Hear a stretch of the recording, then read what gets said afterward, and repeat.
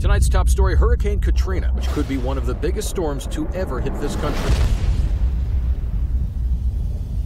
We cannot stress enough the danger this hurricane poses to Gulf Coast communities.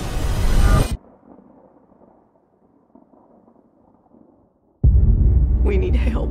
We're running out of food and water. We can't take it much longer. There is nothing else to do for them except to make them comfortable.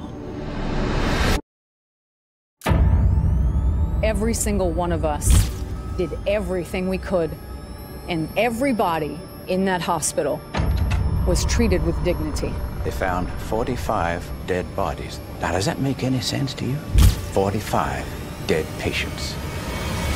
Well, given the conditions, maybe 45 patients just succumbed.